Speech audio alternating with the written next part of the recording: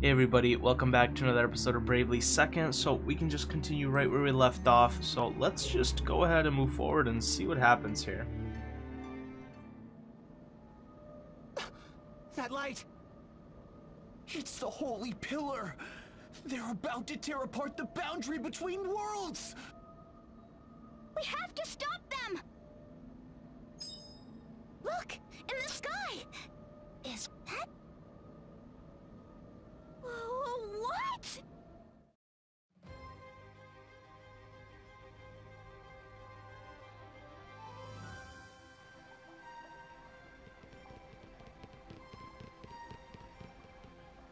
The rubber-dub! It's... Oh, Vol! We're flying! Sakura, how in the world? It's quite easy. Mr. Lotus taught me all the controls. No, I mean... You! Well, how does she look? Fixed her up just like you asked. We melted down the Livingstone, coated the hull with her, and here you have it. Formidable! That was what you asked him to do? I'm just glad one of my ideas finally worked. Nice going. That big brain of yours really is good for something. But wait a minute. Are we permanently airborne now? No need to worry. I took care of that problem as well. I worked the material so it only rises when heated. Then I routed the plumbing to carry the water from the baths over the hull. You can take off or land simply by adjusting the flow of hot water. The baths are always ready, so your ship is always ready. Fly and soak at your leisure. Nice. Can't thank you enough, Mr. Lotus. Now we can storm the Skyhold and make things right. You're more than an engineer, Lotus. You're a genius! To think that Luxembourg science had come so far. Did you hear that, Agnes? We're on our way! Alright, cool. Airship, finally, okay. Cool. So, party chat. I guess we can start going to the places we want now. So the rub-a-dub can fly now. Who'd have thunk it?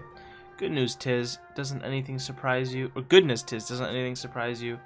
Surprise, I guess, but it's not exactly my first time seeing a ship take flight. That's right. And Grand Ship wasn't just a ship, it was a whole nation's worth of them. Grand Ship? You mean the sinking state? That's the one we visited just when it looked like it was finally going to sink once and for all. We tried everything we could from keeping it sinking and ended up turning it into an airship. And carried us all the way around the world after that. Wow, and you say like it's nothing. Speaking of Grand Ship, where is it these days? There's this crater lake in the west of Eternia that was formed when the ball fell. I hear that they landed her there. So she's mourned again. I'd love to visit that old wreck again if we had the chance. So would I. Okay, everybody, so I think we have that side quest to do, and then we have the main quest. But I also wonder if we're now able to go to Chompville. So, also, we should probably give a quick update to the moon here. Probably a couple of things are done. I just went outside to do some fireworks, so I left my computer on for a little while. Okay, we got 50, so let's put down there. Also down there, that's 5 over there. Put down there, and then we got here. Just for a little while, but like I said before, so now we can go in the air. Let's see if we can go to the Chomp place. Chompville should be around here, no? In here? Yes, Chompshire. Okay, we are at the right place. This was the place that I was looking for. Okay, everybody, so let's start checking out this place then. What is here to see? Oh, and if you guys are just like don't know what I'm talking about, so this is the Chomp craft game. So here you get Chomp, or you can make these little Chomp stuffed animals, and you get CP. As you can see, I maxed it out a long time ago, and I even grinded a bit more to get 31 mil. So let's see how much. Oh, bomb fragment. Let's see how much we can do with that. I guess we have to go down these leaves here. Where do I exchange that? I exchange it with this guy. Okay, so I can basically, so I bought, one of the upgrades was to have the best exchange rate, and the best exchange rate is 100 CP for 1 Pig. So I think the most I can get right now is, with this 31 million, I can get 300,000 peak. Now, that actually sounds like a lot. It's actually not that much, all considering. It's not that a crazy amount. But at least I'll be able to buy all the magic here, which is nice. So these are the level 6 spells. Kiraga, Arise, Holy. Oh, the level 5 and the level 6. We got the Furaga, Blizzaga, Thundaga, Dark. Then we could buy these ones for the Time Mage, just because while we're here, why not?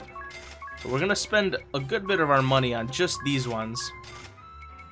And then yes, I want to buy this one and that one. And look at that, we're basically already out of money. We'll have to play Chompcraft a lot more. Then I'm going to buy these because why not?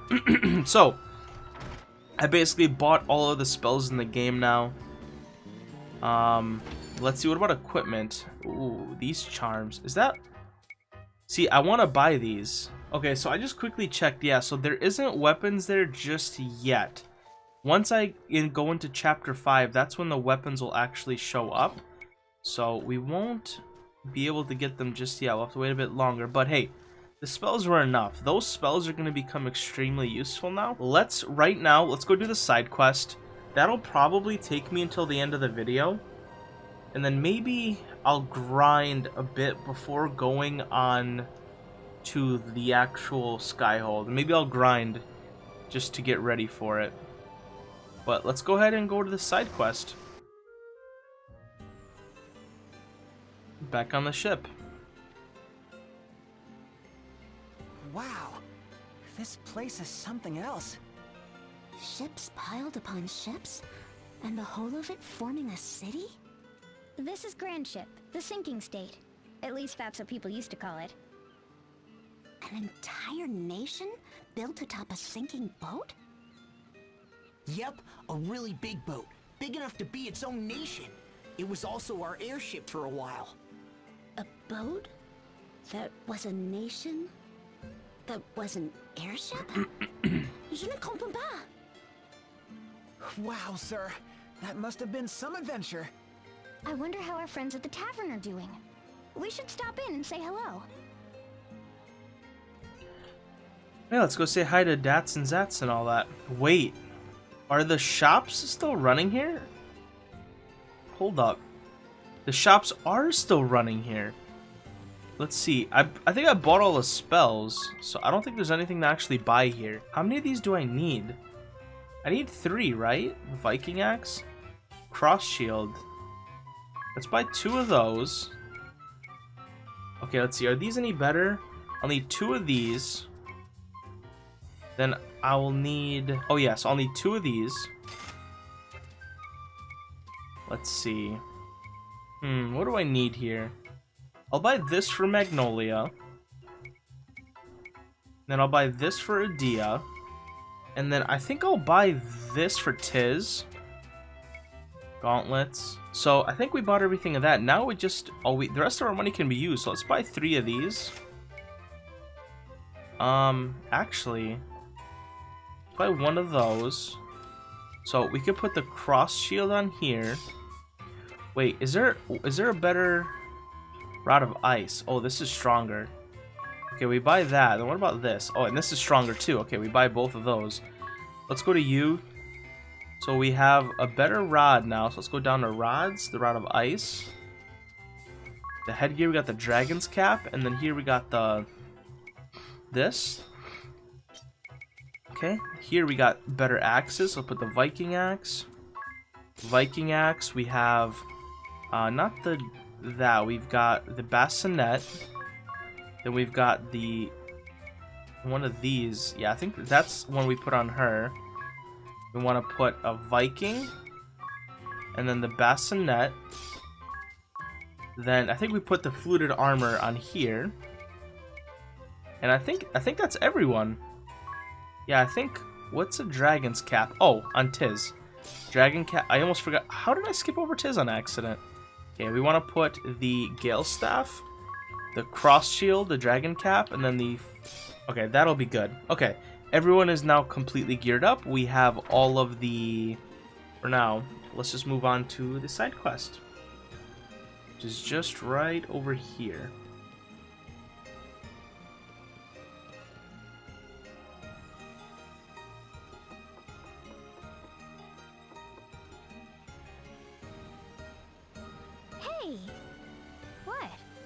What's with the long faces?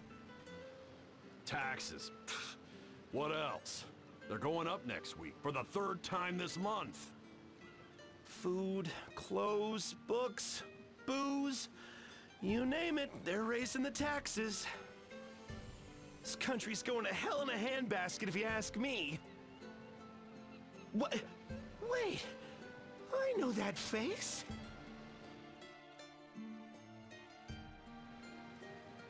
Well, well, look what the waves dragged in. You're looking hale and hearty, my dears. And you, Dats and Zats, haven't changed a bit. Well, blow me down. If it ain't Idia, and 'tis too. You had a good long snooze, didn't ya? I can't thank you enough for everything you did for us. It was nothing. I still can't get over how nothing's changed. The tavern's just like I remember. It may look that way, but a lot's happened here in Grandship since your last visit. Aye, a lot indeed. About a year ago, we ran out of power.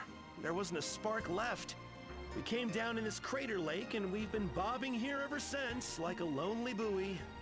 We decided to make the best of it. Give up flying around the world and build a new nation right here. And you've been here ever since? That's right. We've taken in refugees, orphans, anybody who needed a roof over their head. We're starting anew, building from the bottom up. The new Grandship Republic. Has a nice ring to it, huh? Milady, I have returned. I have placed the goods you requested out front. Ah, so you have come too. Alternus? Alternus Dim, loyal guardian and holder of the Dark Knight Asterisk. This childhood friend of Idia's served her father Brave as a key member of Eternia's Council of Six. He travels the world ceaselessly to carry out the tasks assigned to him by Brave, his mentor and surrogate father. By what strange trick of fate do your paths cross anew? Thank you. Once again, you deliver the goods. Where would we be without you? Here, let me give you something. How about a draught of ale on the house? Thank you. Perhaps later. A free drink? That man deserves an open tab for life! Sending the Dark Knight of Eternia out on pub errands? Only you would have the nerve. Ain't that the truth?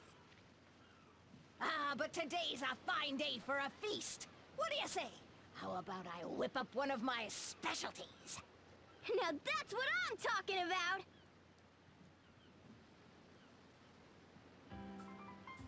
Lord of House Jenny Olja and leader of the Three Cavaliers? At your age? That's mighty impressive. It's nothing special, really. Want to hear something even crazier? This lass says she comes from the moon. The moon! Nice to meet you. Oh, but this is delicious. Seconds, please?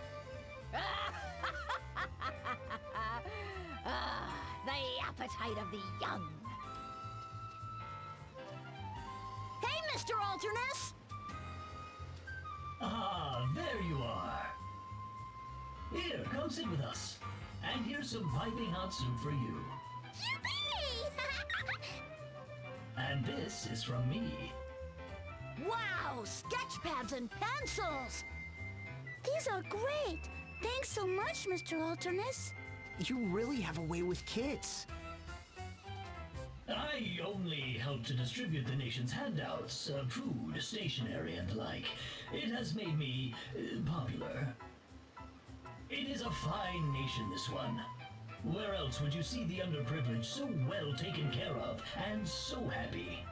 Not many places, for sure. Ah, did that ever hit the spot? You can still pack it away, huh, Princess? Ain't that the truth? Every time we come here, you treat us to a magnificent feast. Wait, you mean you never pay for your meals? Well, no. Though when you put it like that, it kind of makes us sound like we're freeloading. You know, maybe we should pay sometimes. How much do we owe you? Don't mention it. Seeing your happy faces and full stomachs is all the payment I need. Oh, come on. Let us pay just this once. Really? Well, if you insist. Let me see. Plus tax, that comes to, yeah. 1,825,890. We can technically pay that, though. With a 10% discount for regulars. 1,800,000 But how? I told you, didn't I? The taxes here are out of control. Yeah, but even still. I mean, there must be some mistake. The tax laws are set by our wise leaders. I'm sure they know what they're doing. Well, I'm going to lodge a formal complaint. You can pick up the tab. Let me know And there she goes. Yeah, I mean, 1.8, we could technically pay that, but that is quite a bit. That's quite a bit. New Grand Ship Republic. Okay, can we go talk to the elders themselves? Is that how this works? Alright, let's go up here. What's going on, old man? Look, it's a simple question. Who's responsible for these outrageous taxes? Yes, yes. As I have tried to explain, tax policy is determined by consensus of the entire council. The council, in turn, is chosen by the collective will of the nation. So, as you see, in a very real sense, everyone is responsible. But who in their right mind would want taxes so high? Idia, there is nothing to be gained by browbeating this gentleman. He is but one of many counselors. But it's ridiculous! Someone has to take responsibility. The waffling is driving me bonkers. This council is just a doddering old bunch of do-nothings. The poor laws here in Grand Ship are quite comprehensive. A certain degree of taxation is essential to maintain them. A certain degree? I just paid 7 figures for one meal. Well, you did. We must look after the orphans and the aged. Or are you suggesting we abandon them? The taxes also pay for the bread and books that I distribute to the children. Okay, so it's for a good cause. But aren't you taking it a bit too far? You are not the first to say so. This is why we are beginning to consider major policy reforms. What? Yes, a new organization has taken up the cause. Citizens concerned for the nation's coffers, they call themselves. They're holding their inaugural meeting in the old engine room. A number of influential council members will be attending. Should their agenda succeed, we can expect great changes, starting with taxes, which they plan to abolish almost entirely. Well, that would certainly be good for business. But, What of the bread and soup I deliver to the children? How will they be fed? They won't. Which sucks a lot. What's down here is a real question. Why are we going all the way down here is my question, but 42 through 46. Okay, so this is the highest level dungeon we've been in so far. That's perfect. So I'm not going to fight the battles. What I'll do is, like usual with every other thing, I'll tell you guys, I'm going to come down here and I will grind on my own time. But I am not going to put you guys in this video through every single fight that I do down here. I just think that's boring. and you guys probably just don't want to see that. So I'm just gonna go through the dungeon with no fights, and you know, you guys get to see the dungeon itself, and I will show you the fights, but just after I'm done with the dungeon here. So yep, let's keep just walking around, seeing what we can collect and all that good stuff. Chest is a little hidden right there. A little hidden. Let's go up here. Get another chest. Also, we have to pull that lever there. Make sure there's nothing in this little crevice. Now, the mage shell. So yeah, it's a mage shell. It doesn't actually increase the magic power itself. Fair enough. Okay, that's one part. We need to go to the other side to raise the other side. Fair enough. Like I said, I will train here a little bit. But after this episode, I did actually do a so now that I know this is the highest level dungeon I can do so far. This is probably where I'll end up coming to do that last minute training, because I feel like I might want to set up some team classes after this. Like, I don't know if I want to set up that whole ectoplasm with the meteor rain, and I don't want to make any like spoilers, but at the end of the side quest I'll be getting a class that is needed to do that, but at the same time I could just do a simpler version of it, but I guess we'll see. Either way, for now let's just go in here. What I might do is I might do some of those really cheese strategies, maybe if I start losing and I'm having a really hard time, but until then I don't think I'll need it.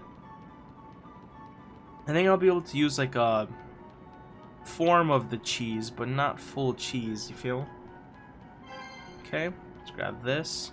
Is that another staircase? Okay, that's a staircase up. That probably takes us to the next. Ooh, there's one of the summon guys, right? Yep, I lack the qualifications because... Oh, I obtained a sword though. Alright, let's go up. Let's do this tent event here. Go ahead and do this. So, what do you think about Gatz's story about the gigantic old man? That has to be Professor Norzen, right? Enormous troll-like body? Check. Bellowing voice like a cracked bell? Check. And those attendants in the pointed hats? Sounds like students of Al Campus to me. And Dad said he kept shouting, Fools! We must revive Tis Warrior!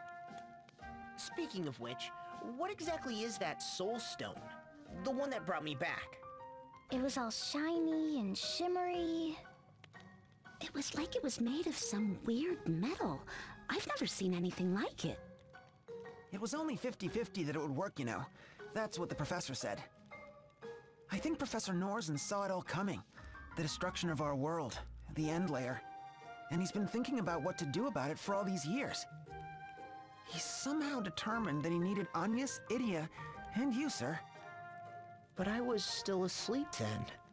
True, but he looked at your medical charts and knew he had a chance to bring you back. If I could run a large instantaneous burst of energy through him, then perhaps... Well, that's what he said. So how did he figure out that the Soul Stone was here in Grandship? The research team mentioned it in their report, when Grandship first appeared in this world. So the professor came right away with a group of his students in tow. But in the meantime, the Empire launched its attack and brought down Eternian Central Command. That's right. I was stuck on my own, so the professor sent Idia. He entrusted the Soul Stone to us so we could use it to revive you, sir. We'd been trying to find a way, but we never knew there was something like that. Who knows where it came from, but thanks to its powers, here I am. I have to say, this Grandship is a very strange place. According to the proprietress, the nation was born some 3,000 or 4,000 years ago. Some legends say it was built by pirates. Ah, that would explain why you can see the remains of old sailing ships and galleys here and there. That's not the most interesting thing either. Look, over there, and there. This place is full of the same devices and machines as the one we saw in Sagitta. There's only one other place I know that you can see such things in buildings. The moon. You're saying that Grand Ship started as an advanced civilization like Sagitta and the Moon? Perhaps. Or perhaps Grand Ship itself was the original civilization. Now that would be weird. Either way, it's kind of odd that Dats gave up so easily once he heard my name. Gave up? Wait, didn't anyone tell you? Tell me what? Zaps was keeping an eye on things from the sidelines. According to him, the professor, moving like Quicksilver, snuck up behind Dats and put him into a sleeper hold. Then he spun him around and performed a textbook avalanche pile driver, full air at the apex and everything. Wow, that old guy just keeps impressing. Maybe it was the rampaging professor who grounded the ship in the first place. He's just that amazing. As Dats would say, ain't that the truth?